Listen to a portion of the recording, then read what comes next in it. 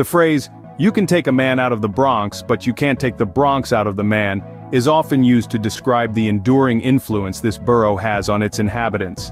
I am a testament to this adage, having been born and raised in the Bronx, which is not merely another borough but rather a locale with its unique heartbeat and rhythm. Your perception of the Bronx may only be superficial, but I assure you the Bronx possesses depth beyond surface. I recall warm summer days spent playing stickball in the streets, the scent of freshly baked pretzels from local vendors, and the lively salsa music emanating from apartment windows. The Bronx is imbued with a distinct character and vibrancy that is not typically found in other parts. You may question, what is it that makes the Bronx remarkable? Prepare yourself. You are about to embark on an enlightening journey. Contrary to popular belief, the origins of hip-hop can be traced back not to any single artist but to the Bronx. This borough is the birthplace of this genre, where it emerged in the vibrant streets and pulsating beats of the 70s. It was here that every thumping bass line and innovative rhyme was nurtured and given life. The Bronx's contribution to hip-hop is undeniably immense, though it may not be universally acknowledged. Without the musical foundation it provided, the landscape of hop would be significantly different. The influence of the Bronx on this music genre is substantial and extends beyond what meets the eye. Let's explore further. Have you ever contemplated where citizens of New York travel to encounter diverse wildlife beyond common pigeons and squirrels? They visit the Bronx Zoo, a significant attraction not only due to its collection but also due to its rich history. Being the oldest zoo in America, it first opened its doors to the public in the year 1899.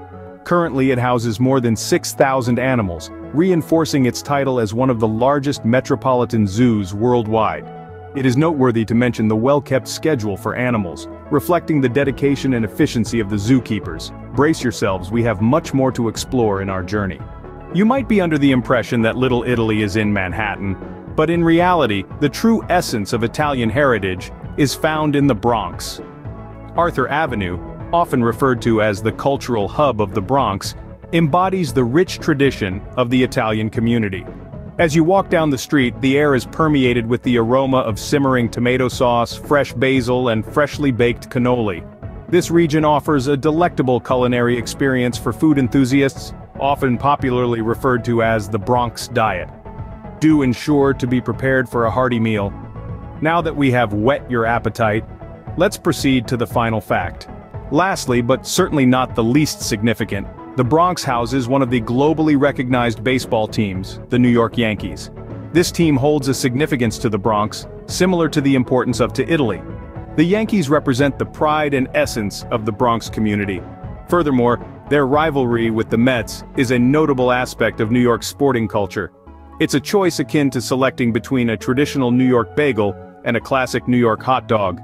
Thus, we conclude our informational journey through the Bronx with an understanding that whilst one can relocate a resident from the Bronx, the impact and influence of the Bronx never truly leaves them.